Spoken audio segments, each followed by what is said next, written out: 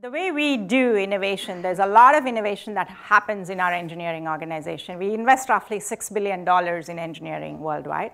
We have about 26,000 engineers distributed across the globe, and they're working on everything from access points to security technologies to data center to collaboration, video, networking, all of that. So there's a big group of innovation that occurs in that group.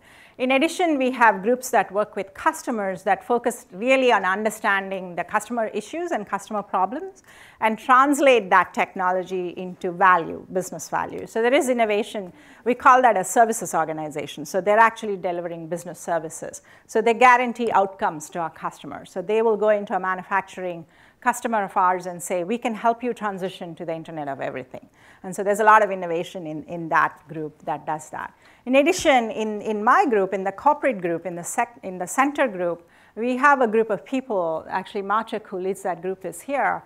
We have about 50 to 60 people in that group that are very focused on the future. And they work with universities, they work with labs, they work with incubators, they work with startups.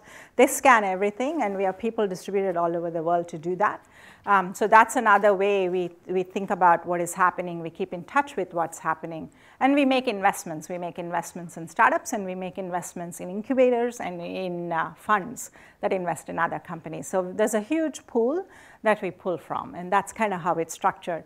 The incentives vary. I think each group is measured on a different incentive.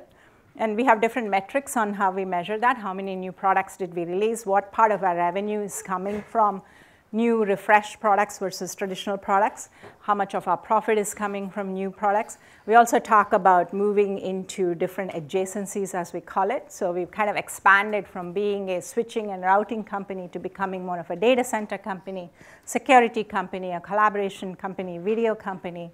So through our years, we measure ourselves on how quickly are we moving out of our traditional footprint into new areas.